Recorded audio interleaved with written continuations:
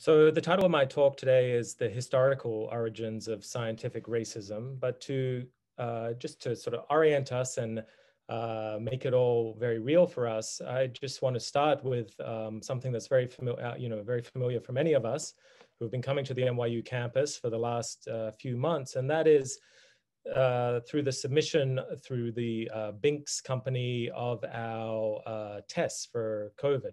And, many of us have been doing this every couple of weeks. We have to go through the process on the website to successfully activate your box. And in order to successfully activate your box, you have to answer the following questions. Which of the following best describes your ethnic group, Hispanic or Latino, not Hispanic or Latino, or other?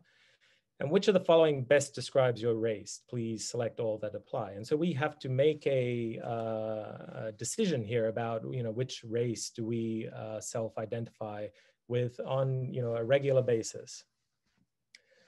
And this, in fact, is consistent in this sort of biomedical setting with the NIH policy and guidelines on the inclusion of women and minorities as subjects in clinical research. So the NIH classifies a minority group as a readily identifiable subset of the US population that's distinguished by racial, ethnic, and/or cultural heritage. And they state that principal investigators should assess the theoretical and/or scientific linkages between sex, gender, race, ethnicity, and their topic of study. The NIH defines for us what the ethnic categories are. They define ethnic categories as being either Hispanic or Latino, which is a person of Cuban, Mexican, Puerto Rican, South or Central American or other Spanish cultural origins, regardless of race, or not Hispanic or Latino. And they define the following racial categories for minority racial categories as individuals belonging to either American Indian or Native Alaskan Natives, Asians, Black or African American, or Native Hawaiian or other Pacific Islander. And these definitions or these categories are all defined as a person having origins in any of the original peoples of a particular part of the world. It's interesting within this definition that the NIH provides for us that in fact we see the fluidity and arbitrary nature of racial definitions. The Asian category includes people of the Philippine Islands, but the NIH states that individuals from the Philippine Islands have been recorded as Pacific Islanders in previous data collection strategies.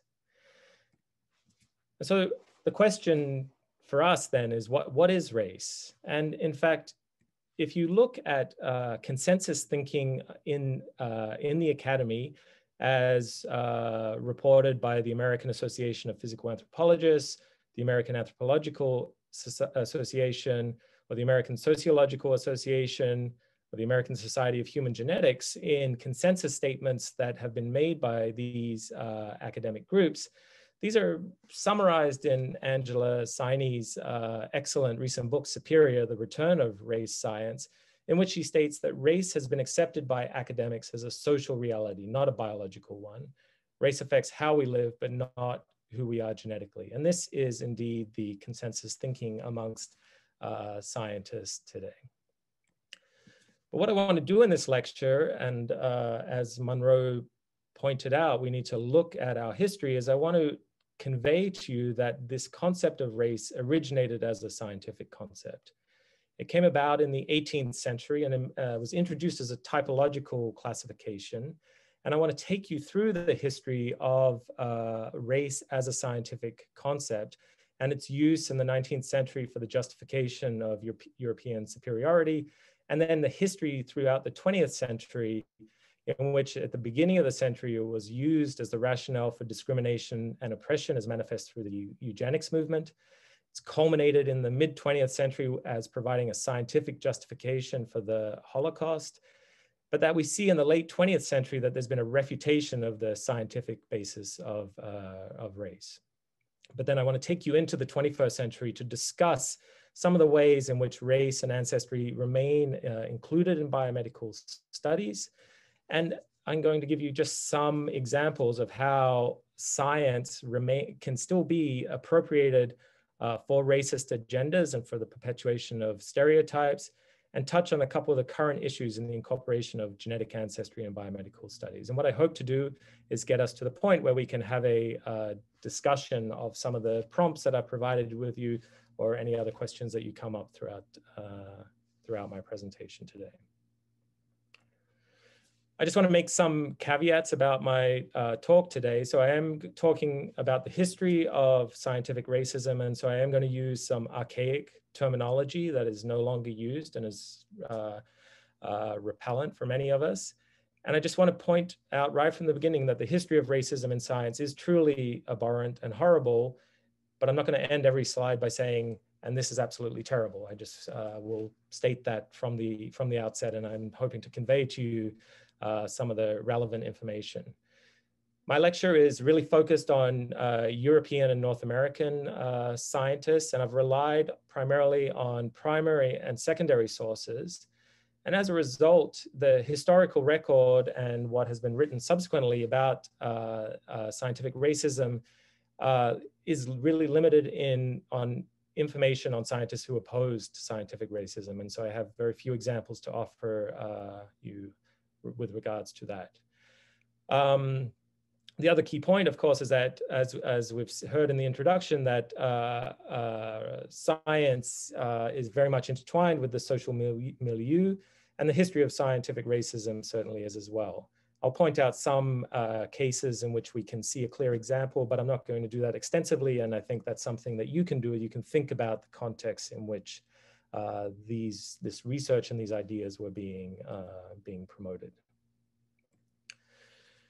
So to start off, there's two key components that we need to think about when we think about the introduction of race as a scientific concept amongst European scientists. And the first is the Great Chain of Being. This was the European conceptualization of the living world that had a hierarchy that sort of placed living beings and indicated who had authority over who. And so this hierarchical structure placed, for example, plants down the bottom and God at the top. Just below God were the angels, and then the humans, and then animals and other forms of life. And so there was very much a hierarchical thinking about how life was ordered. In addition, this is occurring, the introduction of race as a scientific idea is occurring in the context of European exploration, where Europeans were going out and sailing across the oceans and interacting with people from different parts of the world that they had never interacted with previously.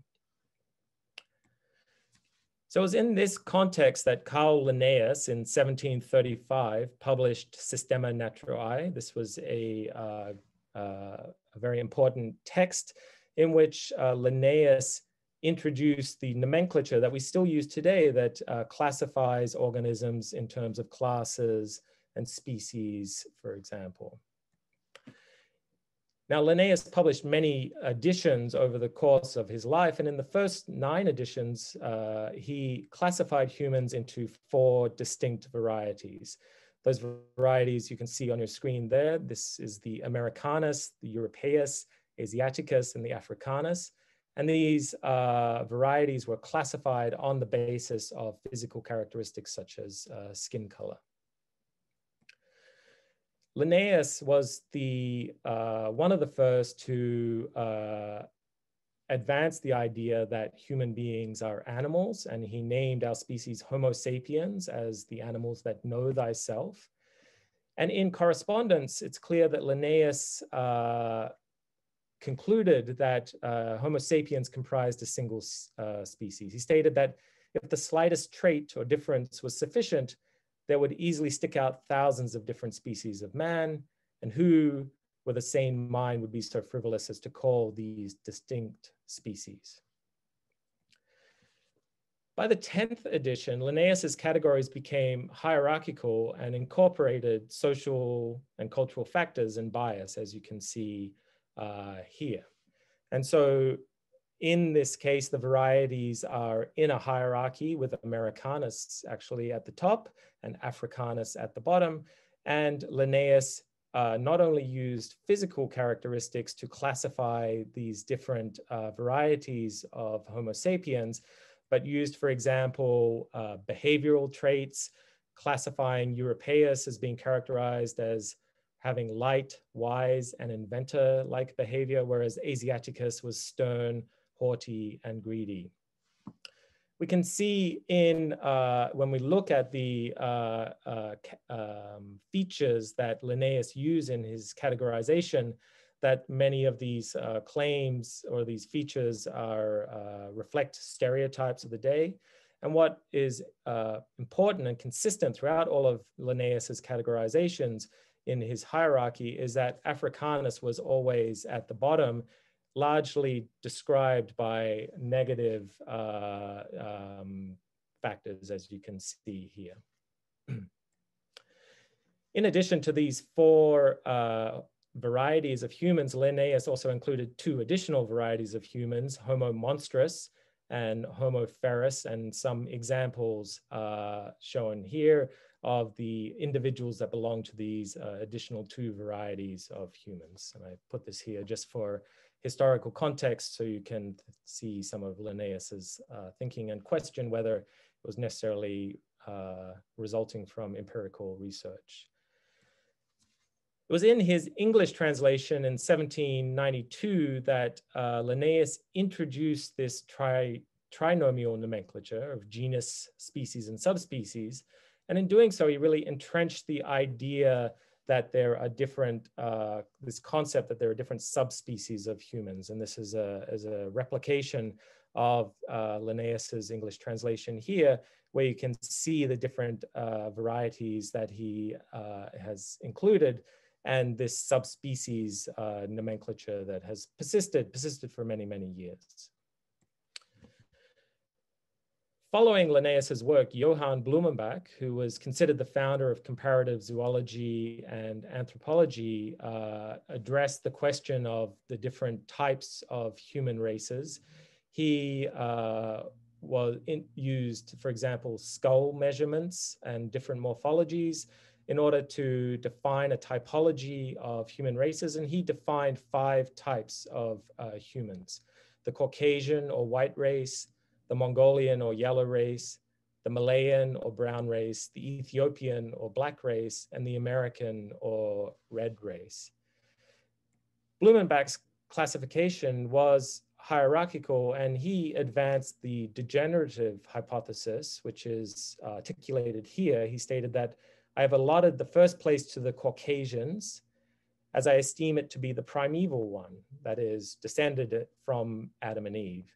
And then this diverges in both directions into the Ethiopian and the Mongolian, and the remaining intermediate positions between the primeval one and those two extremes. And so his classification was inherently hierarchical.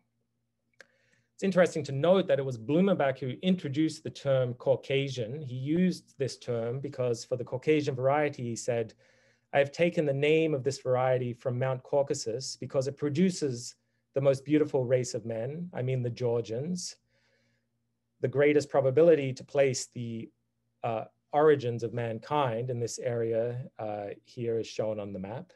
And he stated that this stock displays the most beautiful form of the skull. It is white in color, the primitive color of mankind, for it is easy for that to degenerate into brown, but much more difficult for brown to become white when the secretion and precipitation of this carbonaceous pigment has once deeply struck root.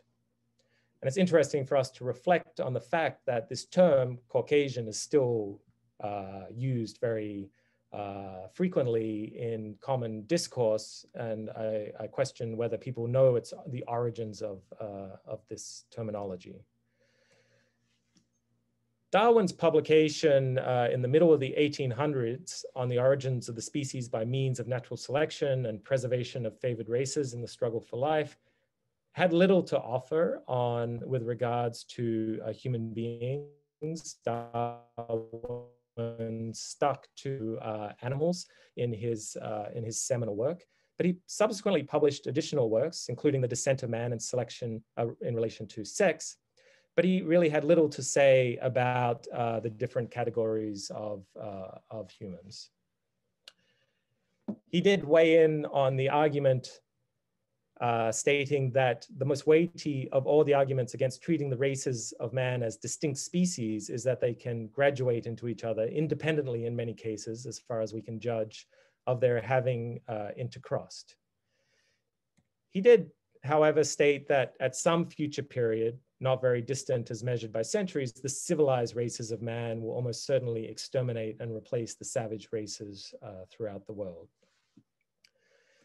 But it was actually his cousin, Francis Galton, who took those Darwinian ideas and advances in understanding of human heredity to introduce the concept of eugenics. So Galton, as pictured here, was a polymath who was involved in many different areas of research to do with human heredity and statistics. If you use linear regression, Galton was the originator of that method. And Galton introduced this concept of eugenics, which stated that what nature does blindly, slowly, and ruthlessly, man may do providently, quickly, and kindly. As it lies within his power, so it becomes his duty to work in that direction.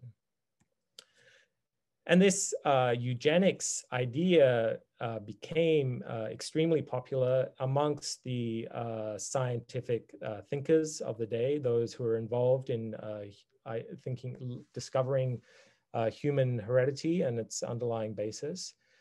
And the idea was that, as shown in this Eugenics Society poster from the 1930s, is that we needed to harness our new knowledge of human heredity and Darwinian fitness in order to direct humankind to release the burden of heredity, disease, and unfitness.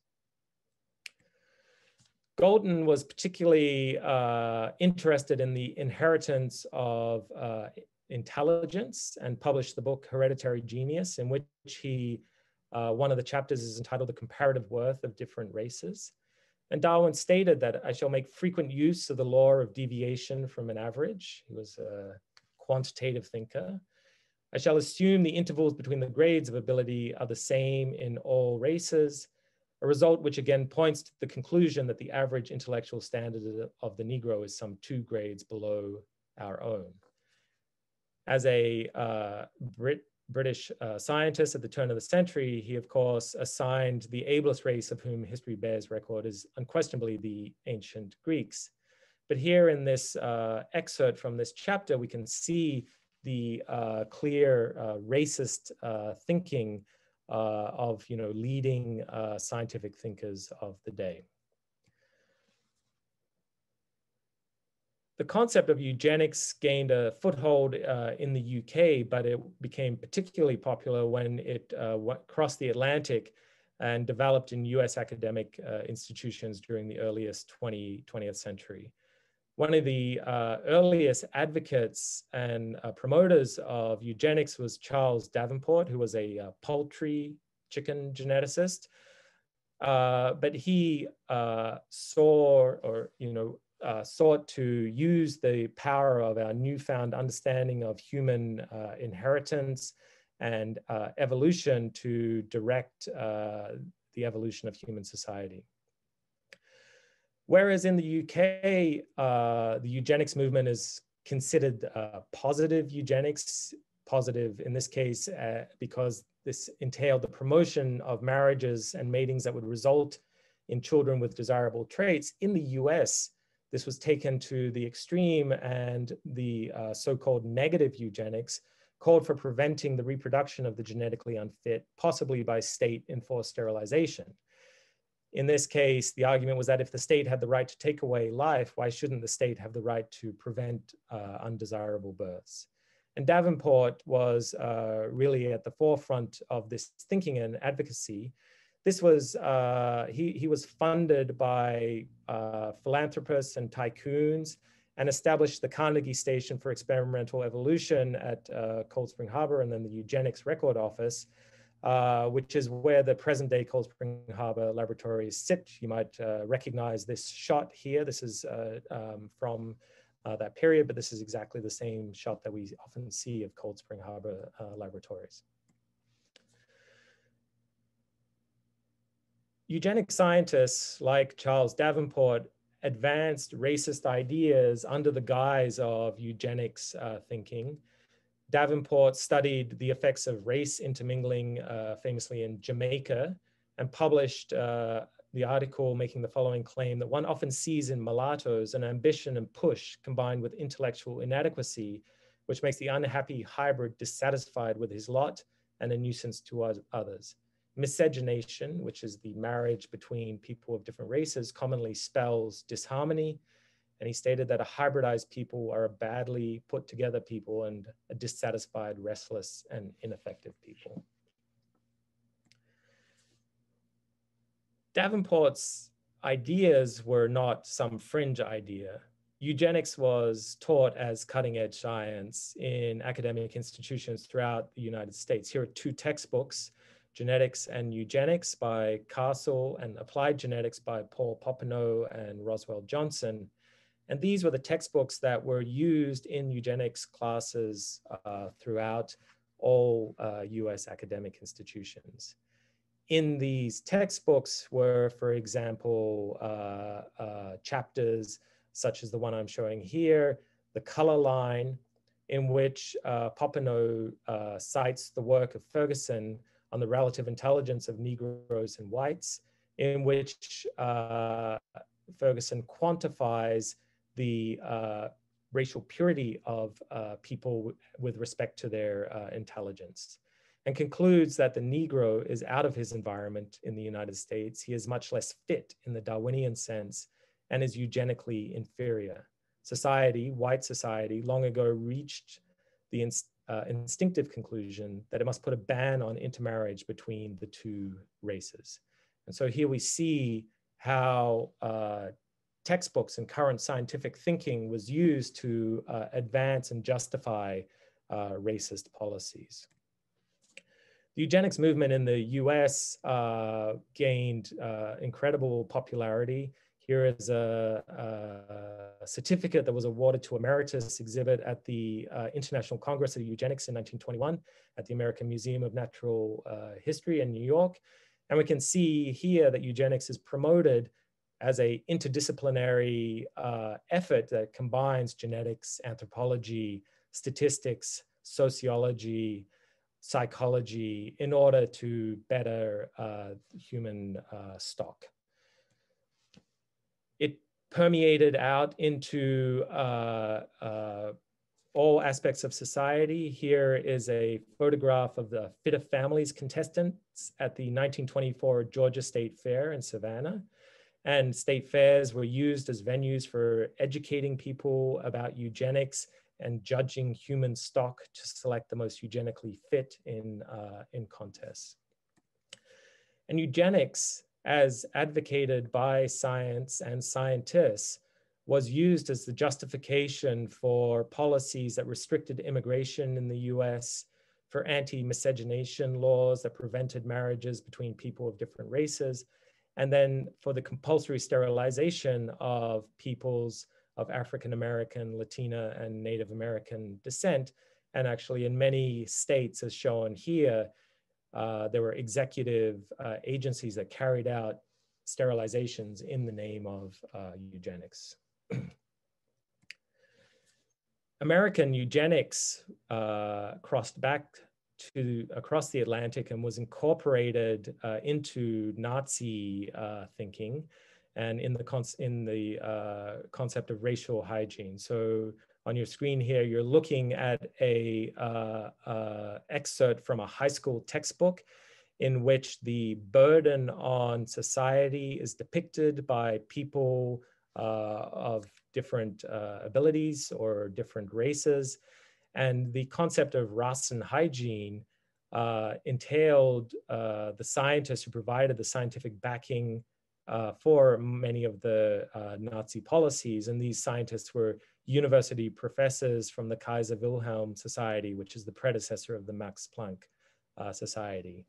And these ideas were very much inspired by the thinking and the adoption of the eugenic policies in the United States. And here are a couple of books that discuss this very close connection.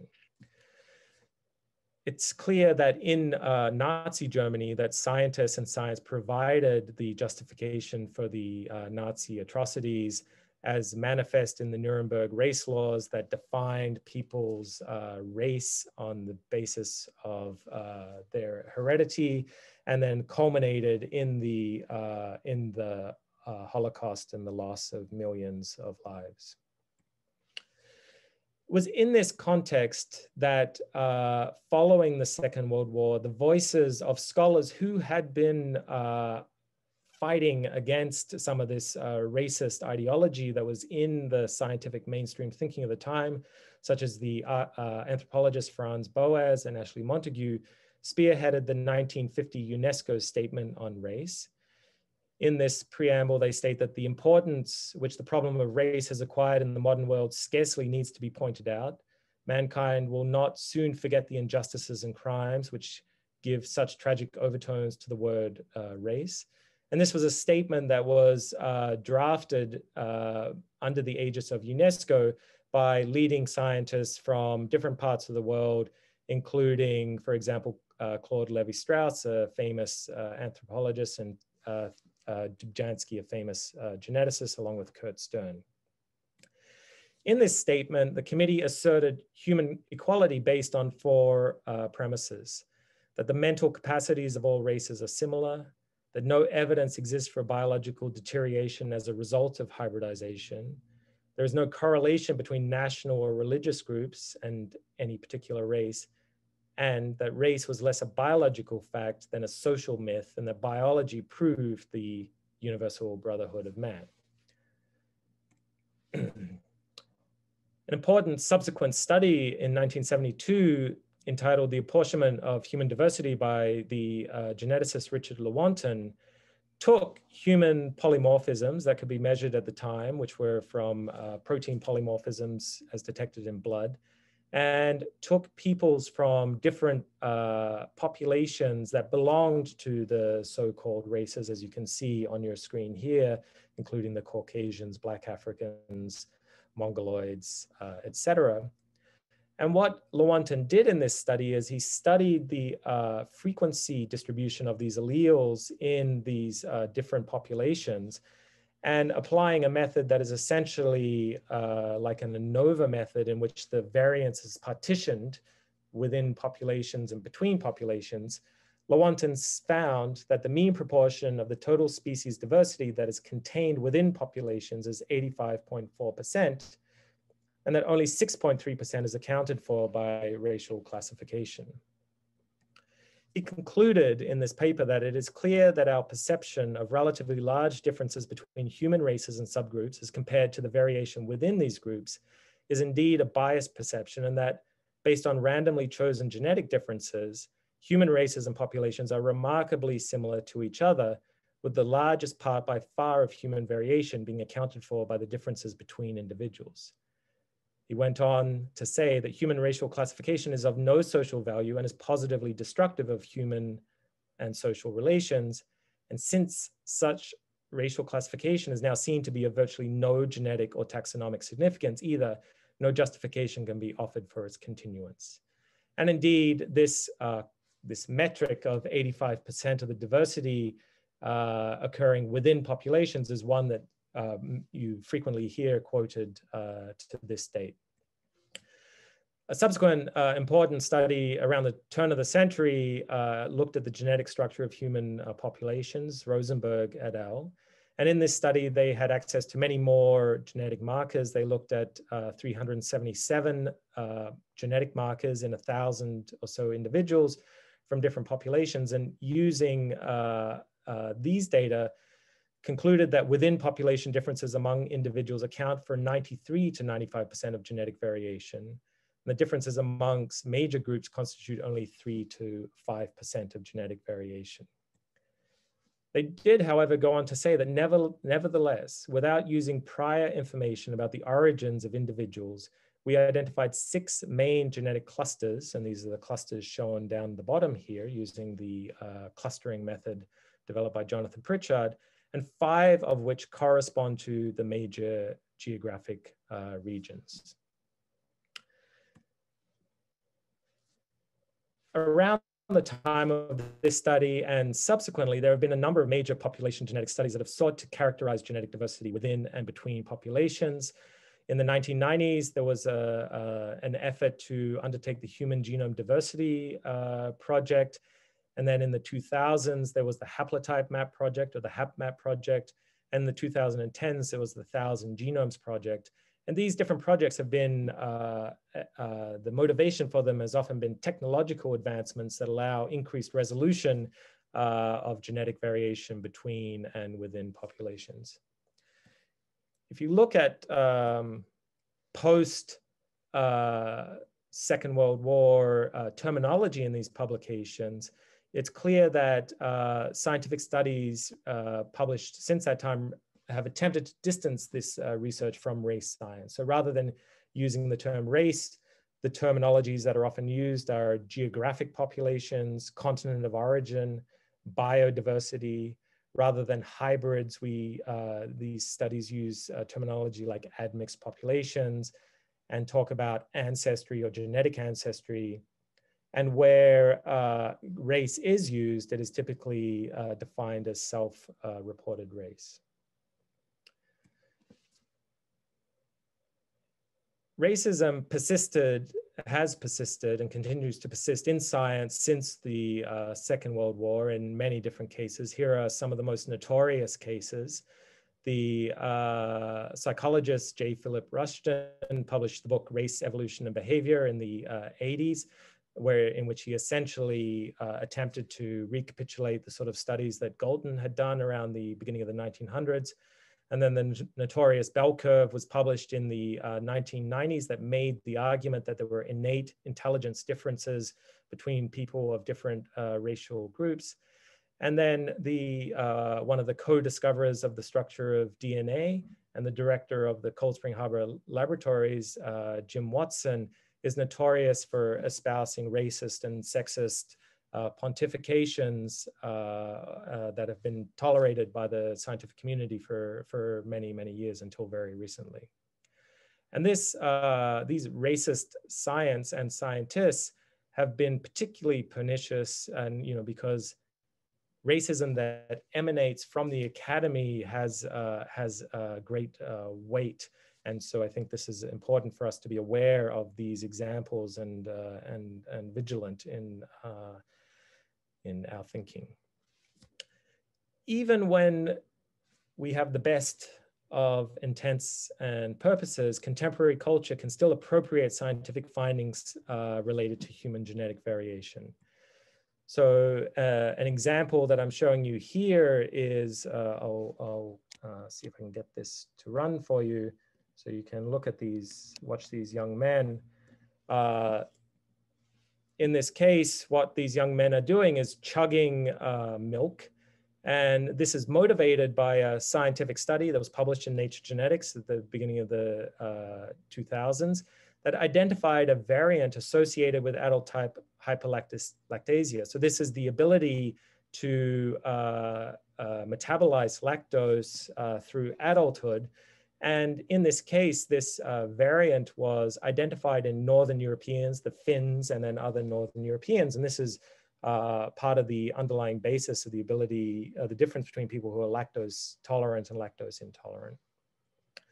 And so you can see here these young men demonstrating their racial purity by their ability to chug milk. Unfortunately, in this case, there's a missed opportunity here, because this is a very interesting example of convergent evolution, as there are African populations in which independently mutations have arisen that have conferred this identical trait.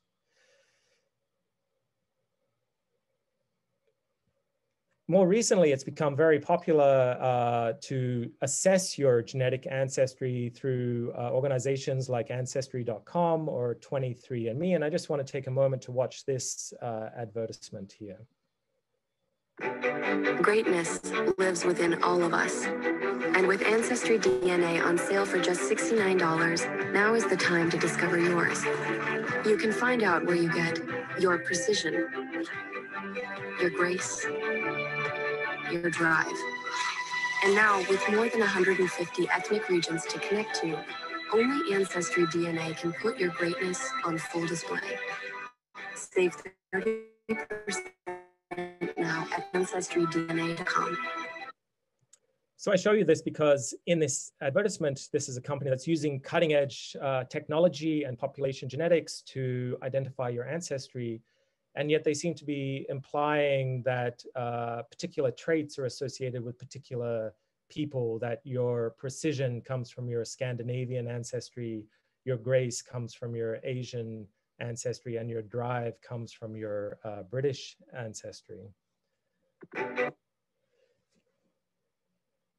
It is clear that race impacts human health, and disparities that we are experiencing today with the COVID pandemic. So here is data from the COVID tracking project that confirms that Black people have died at a 1.4 times the rate of white people during the current pandemic. This can be explained, or this is consistent with the idea that race is a social construct, and really that the risk factor for increased morbidity here is racism. However, I wanted to ask the question of what is the impact of ignoring genetic differences between humans? And I think there's an important example that we're in the midst of right now. So the cutting edge approach in population genetics at the moment is to do case control studies in which individuals who have a particular condition, like cardiovascular disease, for example, are genotyped throughout the genome, and individuals who are in a control group are genotyped. And then a statistical test is performed to identify variants that increase one's risk for that particular disease. If we look at recent history at the proportion of people who have been involved in these genome-wide association studies, we can see that there's a huge overrepresentation of people of European ancestry relative to their representation in the global population, as shown on the right here. And that many of the minority racial groups are underrepresented in this undertaking. That is the basis of personalized medicine. The idea here is that population studies can be performed to identify variants that increase one's risk for a particular disease, and then that information can be used to predict for individuals what their risk is of acquiring a particular disease.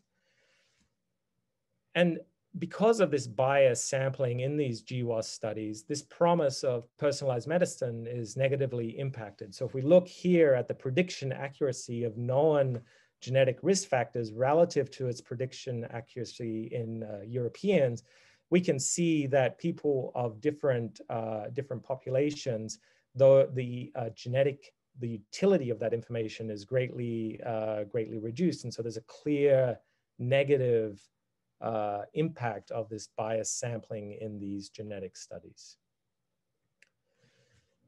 And so I'll conclude there by just reiterating what I've conveyed to you today, that despite our modern conception of race as a social construct, that race very much originated as a scientific concept, that science was used as justification for racist policies for several hundred years, and that scientists played a key role in advocating and advancing these racist policies, but that following the atrocities of World War II, scientists rejected the biological concept of race, and race is now considered to be a social construct by scientists. Nonetheless, the classification of humans based on a conflation of ancestry, physical characters, genetics, and social factors remains very much an unsolved issue in science and medicine. And just with this history in mind, and just relevant, salient to our discussion that I'd like to have today, is a paper that was just published last week in Science by Shirley Tillman and Bruce Alberts and Harold Varmus, amongst others, in which they lay out for us in stark reality the disproportionate representation of different racial groups within the academy. So in red here, looking at percentages, are the national proportion of white individuals, Black individuals, Hispanic individuals, and indigenous individuals. And you can clearly see the low diversity that is evident at all levels of, in the academy. And I think these are important data for us to reflect on when we think about and look at the history of our fields. And so I'd like to conclude there by acknowledging some groups. In particular, I'd like to acknowledge the graduate biology group here at NYU and the biology department anti-racist reading group, who gave me some really excellent feedback on my talk today. And I would like to recognize the efforts of the NYU biology staff, postdocs, and students who, in response to the Black Lives Matter movement during the summer of 2020, coalesced and wrote a document in which they outlined many great ideas of how we can begin to address inequities in our department and university. And their efforts were really compelled me to join them in this journey through this way. And I would like to thank Wei Ji for spearheading this, this effort and allowing me to be part of it. And I'll post now, again, the questions that I presented at the beginning of my talk. And thank you all for your attention.